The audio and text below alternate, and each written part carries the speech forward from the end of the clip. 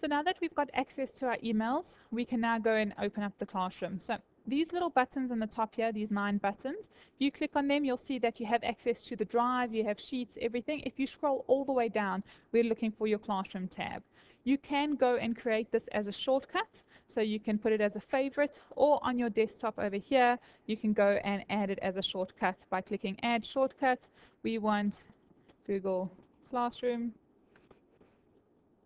and we can go and put in the URL from the tab itself. Okay.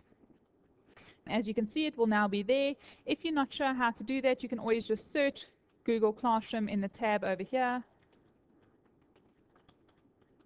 And you can do this for everything. You can do this for your Google Classroom, the Google Drive. You will then open up the Google Classroom and you'll be able to copy the URL and make it a shortcut.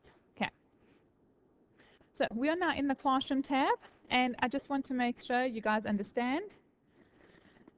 Once again, if you are using your private Gmail account on your Google Drive, okay, you'd need to be using Chrome over here, and I will show you, if necessary, how to go and download it if you're not currently using it.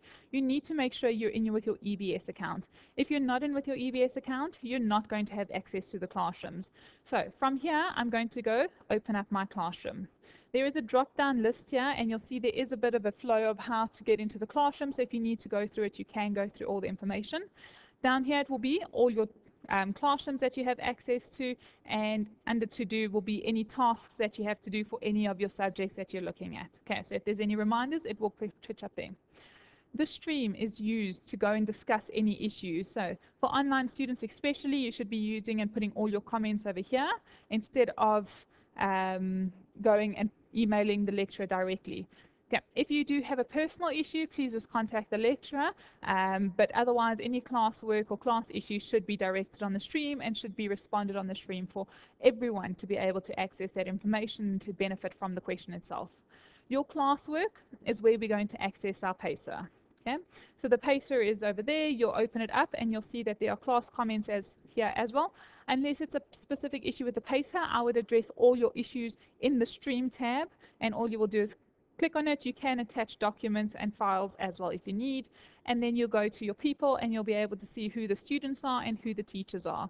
If you need to contact a specific student or a teacher, you are able to just send them an email and open up.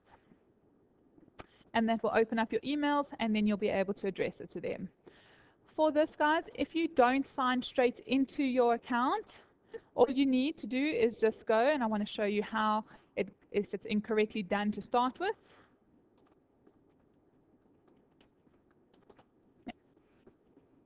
All you'll do is just switch accounts by selecting which account you want, or you can go and add account. Okay, so this is my teacher account, so obviously you won't have access to this, but to just switch, I'm going to go and click on there. You can go and change settings and make things default if you would like, and that is completely up to the individual person.